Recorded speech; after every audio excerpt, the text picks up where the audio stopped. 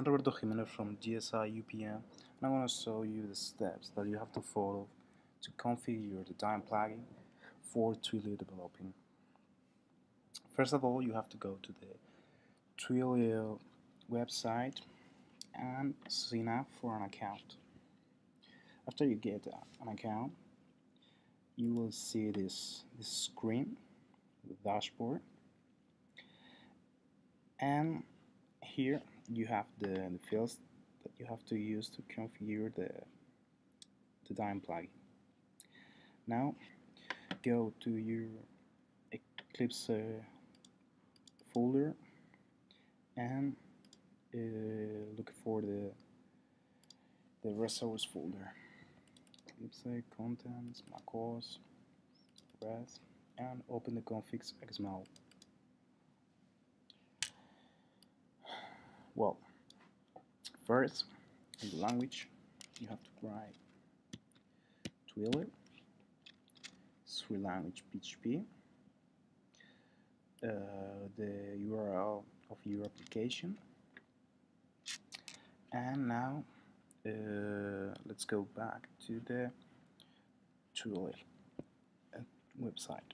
Okay, here you have the account seed. You have to put inside this account seed and the auth token, this one, paste and token. Now click in numbers. You should have a twilio number here. Copy this number and paste in the number field with the blues.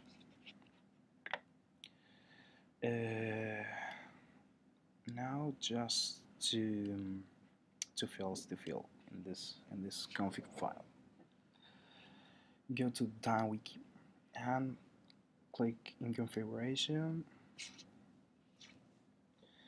and go to the twilio fields.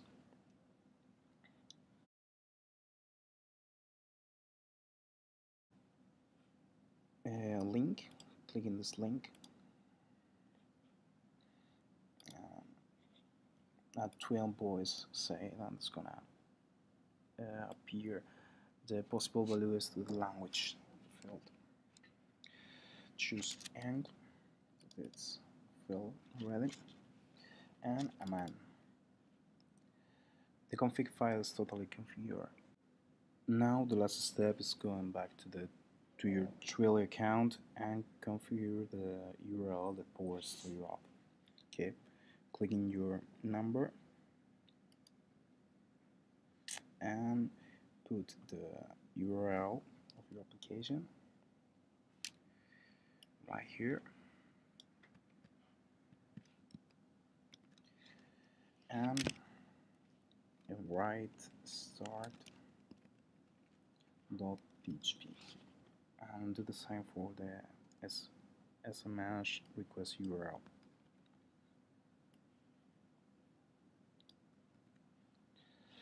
Now save change.